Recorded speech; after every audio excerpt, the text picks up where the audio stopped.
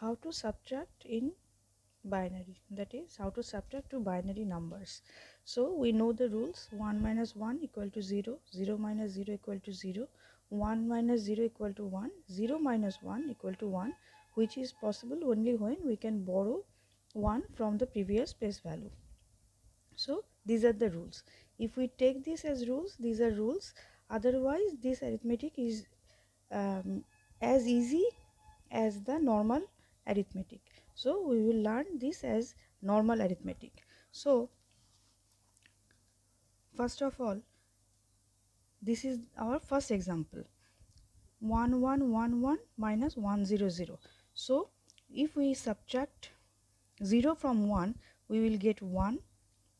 If we subtract 0 from 1, we will get 1. If we subtract 1 from 1, we will get 0, and the remaining one is as usual.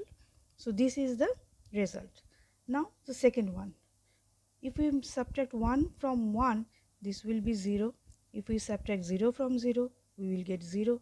If we subtract 1 from 0, we have to borrow this one. So this becomes 10 and this is 1. So if we minus, this is equal to 2. So if we minus this, we will get 1 and the borrow is dismissed. So this is the result.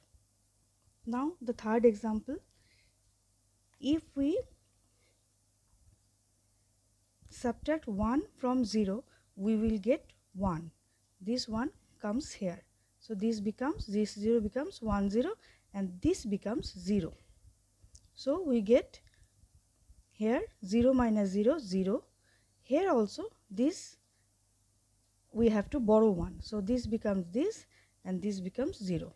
So we get 10 minus 1 equal to 1. So this is the result. Now the fourth one. So when we subtract 1 from 0, we will get 1. How can we get 1? We will have to make this 10. So when we take 10 from the previous digit, there is no 1. So we have to borrow this from this. So this will become 0, 1 and this will become 1, 0. As 1, 0 is 2. So this becomes 1 and this becomes 1. So we dismiss here this and this is remain as it is. So we have to subtract 1 from 10, that is 1.